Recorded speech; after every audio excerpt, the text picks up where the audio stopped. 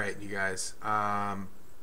Look, this video, I haven't even posted this yet, and well, I always do an analysis before I post. But look at this. Okay, it looks like I'm curving bullets, so that's why I posted this.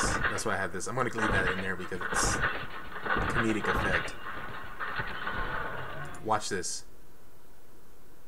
I realize why I got the headshot now that I slowed it down so far. Look at this. He steps back out. By the time this, I don't know if it's this bullet or the next one. Bruh.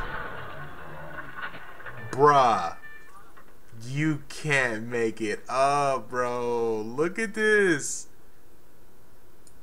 I thought it was like some kind of lag issue, but he stepped back out and I continued firing regardless of him leaving because I didn't even expect him to come back.